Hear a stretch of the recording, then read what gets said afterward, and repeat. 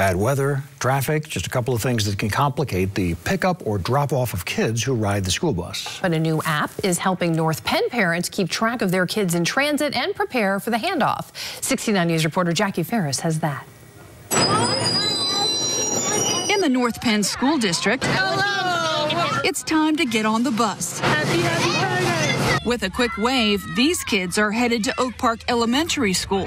And while parents are left at the curb and left out of the bus trip banter, I don't think I would look good with a rainbow mohawk. A new app called Here Comes the Bus allows them to monitor the ride. I've added my son to it using his student ID.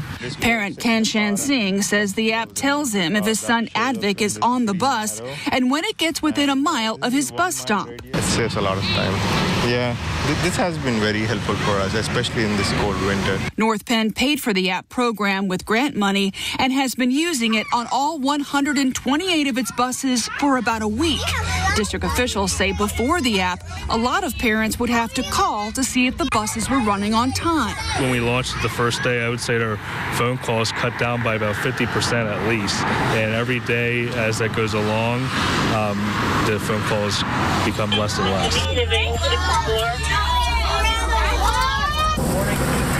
Oak Park Principal Jonathan Winkle says by keeping parents informed, the focus can be on getting kids ready for the day. We truly believe that the bus ride to school is that first step getting into the school, and we want to make it the best experience possible for our kids. And just so parents don't feel like they're totally missing out on all of the onboard fun.